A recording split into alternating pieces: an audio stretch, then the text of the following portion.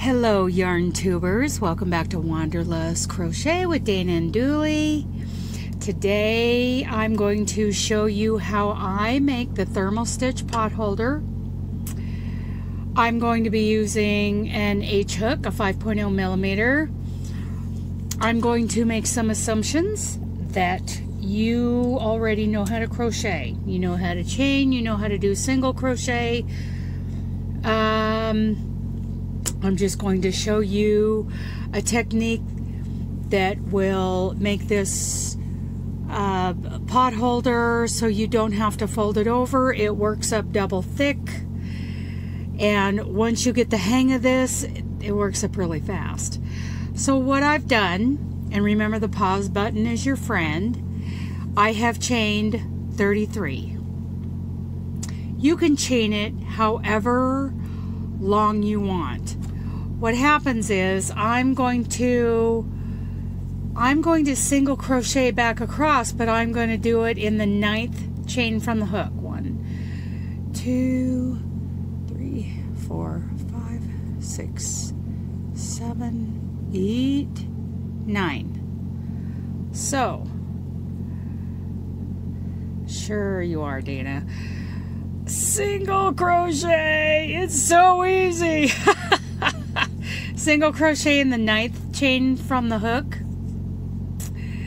and then single crochet in the rest of the chains across.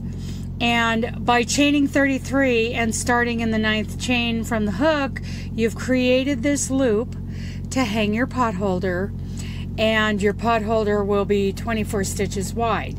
If you want it wider, make your chain wider. Just start in the 9th chain back from your hook. Now, single crochet all the way back across, and I'll meet you at the end. Okay, so I've got my single crochet all the way back across. I'm going to turn my work.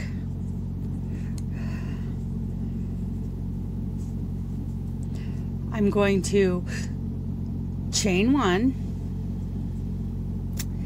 And then, you know, if we were doing a regular stitch, we would do it right in the right underneath that teardrop at the top of the previous single crochet. But I'm going to do it a little different.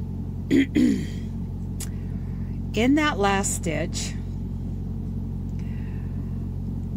see if I can show you. Okay. I'm going to go in the back loop, and we've done stitches in the back loops only. I'm sure most of us have. And then I'm going to reach down and go into the one loop from the chain, and I'm going to single crochet.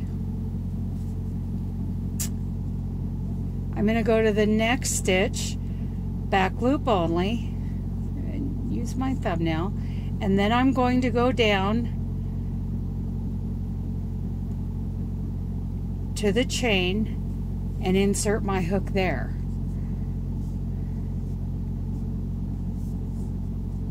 And single crochet. Okay, next stitch. You know, it's a little fiddly. That's a technical term, you know, fiddly. The first row or two, and I'm going to single crochet like that all the way down. Now, even for those of us who are, you know, we're fairly experienced crocheters, some of us. So I've done 3 single crochets.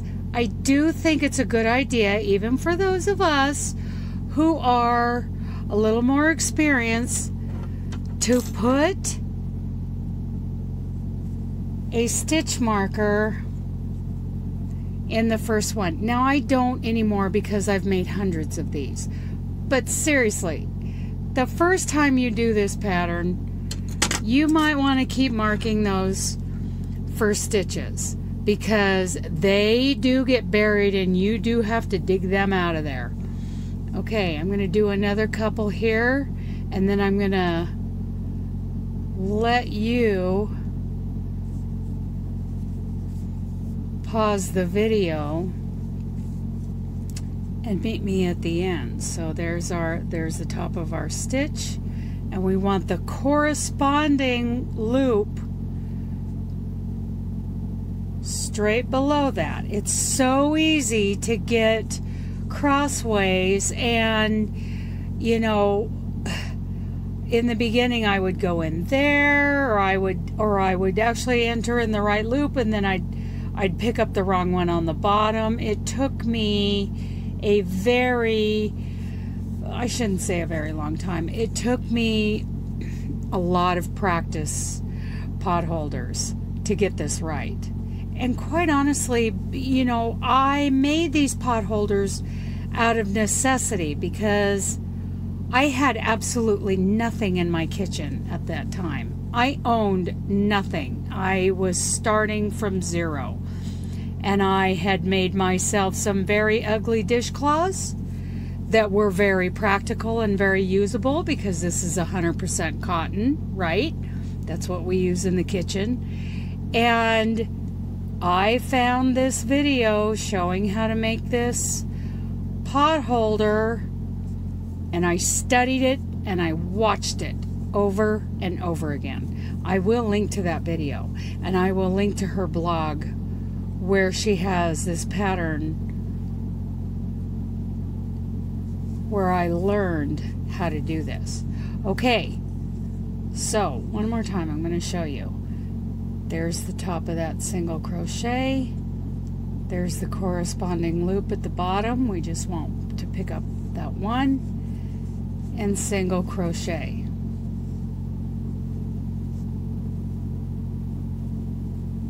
I'll meet you at the end. Okay, so we're getting down to the end here, and it's a good idea to identify where that last one is. It's right here, and the corresponding loop is there. Right. Okay.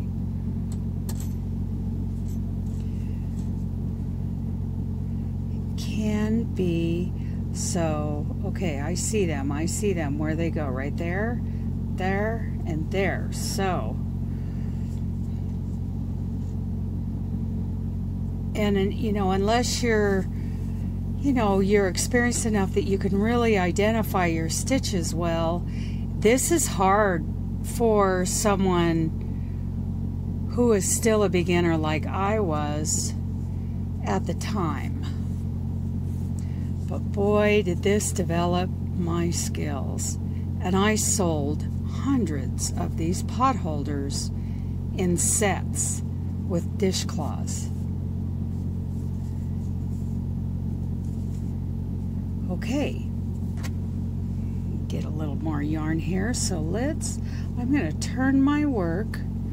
I'm going to chain one, and I'm going to do the same thing. There's the back loop, there's the loop from the previous row,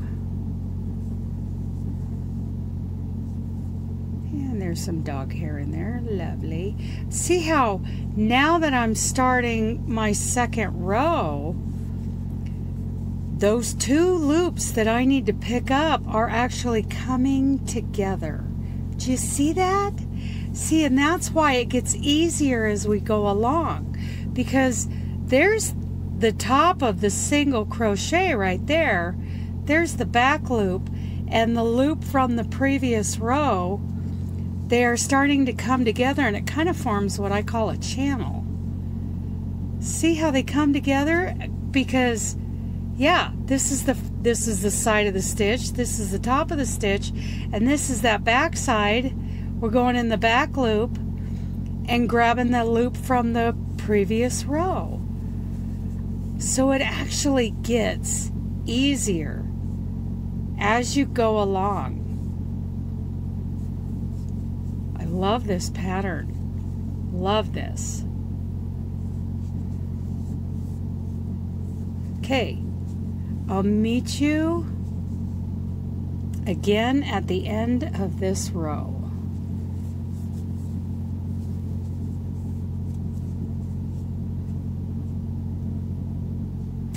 Okay, so I have 2 left. Oh, they just come together so nicely after the first row.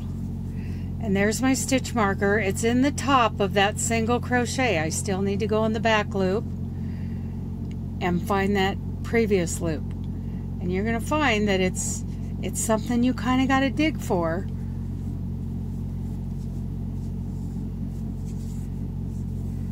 There we go. That's what it looks like after row 2, but you see how it's double thick, and those 2 loops that you have to match up are starting to come together. So I'm going to turn my work. There's my first stitch right there. I'm going to chain 1. There's the back loop. And there's the corresponding loop and some dog hair from the previous round. Oh, we love Dooley puppy hair. Yeah. Okay. Oops, don't work the tail in. Hello. Oh yeah, like you've crocheted before, Dana. Try to look like you know what you're doing. Okay. There's our first one. And look at how close the 2 are together. See, there's the top of your single crochet in the back loop and the loop from the previous row. It gets easier to find that one and that one.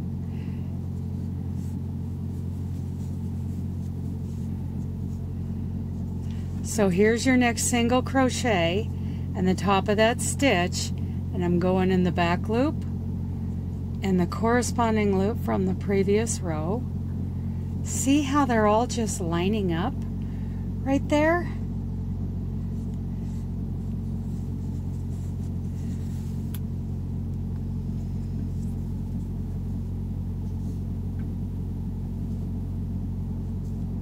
They just get easier to find. Oops. Splitty yarn. Splitty yarn. That's a term that my friend Connie and I came up with. Splitty. It's splitty. Well, it's 100% cotton. It is what it is. So I'm going to show that again. Okay, so the next stitch is right here. Tip it up. Find the back loop and the corresponding loop right below it from the previous round. And boy, those line up nice.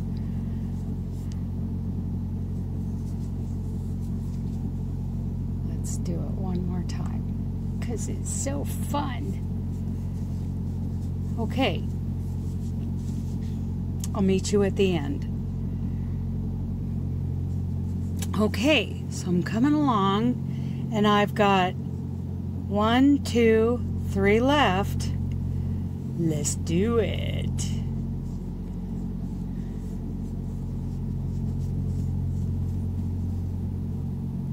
Little dog hair. Yeah, little dog hair.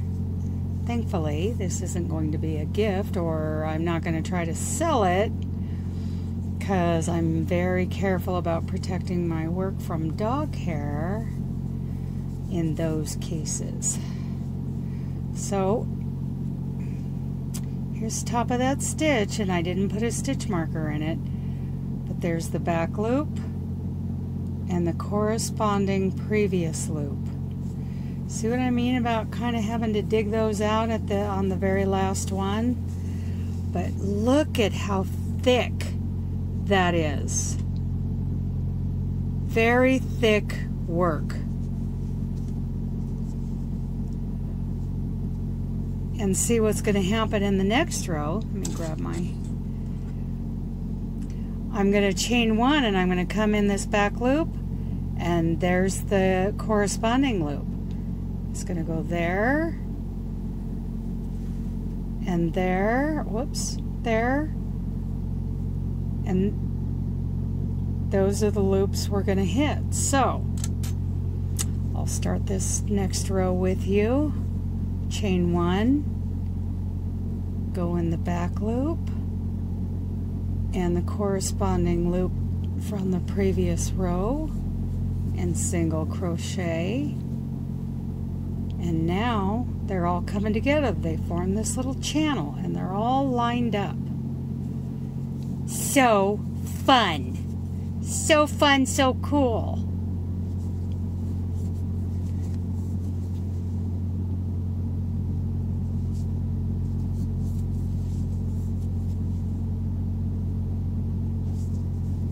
Okay. I want you to do this until it's as tall as you want it to be. And I'll meet you there and show you how we kind of seal it off at the end. Alright, so I have it as tall as I want it. And I'm ending it on, you just end it on whatever row you choose. I always end it at the opposite corner from my tail that needs to be woven in. So, you see I've got a couple stitches left here. I'm going to finish those up. 2.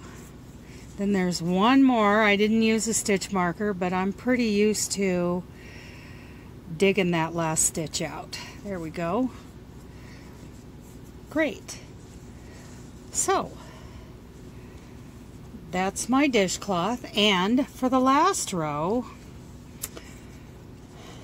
I am just going to chain 1, and I'm going to go through, I'm going to use the same 2 loops, but all I'm going to do is a slip stitch instead of a single crochet. That's how I finish it off. I have seen a couple different ways of finishing this off. This is just the way I do it.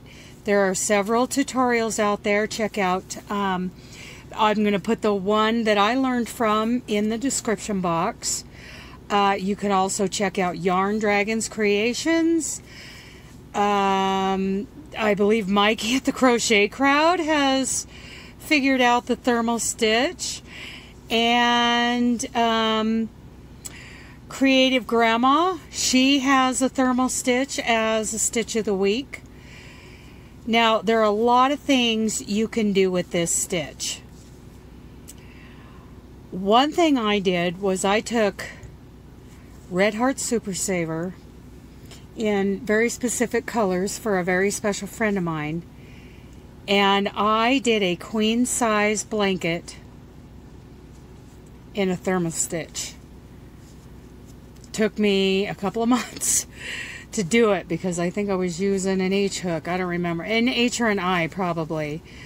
But that is a big, even though it was Red Heart Super Saver, it's soft. It's a heavy blanket. It is, I mean, and it was in her favorite color. I was very proud of that blanket and very pleased to give it to her. Such a wonderful big heavy blanket. Now, some people, like one gal told me that she finishes this off using a crab stitch, a reverse single crochet. I haven't figured out exactly how she did that, but experiment with this. Another thing, okay, when I sold these sets, I would do them in solid colors, all different solid colors, but right about in here, I would put a couple rows of white, of just plain white. So there'd be kind of a change in the eye. And, I think I will post pictures in my MeWe group. There'll be a link to that in the description box also, of those, let me shut off that beeper. Okay, sorry about that, but I will post pictures in my MeWe group of those potholder sets that I sold. 2, 3, Okay, got it. Sometimes you gotta count backwards to get the corresponding loops to go into. But anyway, this is almost done. And I had a lot of people asking so many questions about this potholder pattern. And once again, yes, I am going to put links in the description box of where I learned this pattern. This gal, you know, deserves all the credit because she taught me this. I've never met her, but boy, do I appreciate her video tutorial and her blog post with the written pattern. Okay, so I'll meet you back here and we'll talk about it after I get the two ends wove in. And here we are. Super functional. Very thick. You can hang it. You can even, you know, if you don't want to do the, you know, skip 9 chains for the loop, do it without. Be creative and have fun with this pattern. This pattern has been very important to me over the last several years. So I hope that you have benefited from this tutorial, and I pray that you can use this over and over again. They're machine wash and dry. Have fun with this. Make several of them and you'll just get to where you just whip them out. Thank you so much for watching my tutorial. Please like, and if you want to see more, subscribe. We're going to have more, so stay tuned. Thank you, everybody. Bye-bye.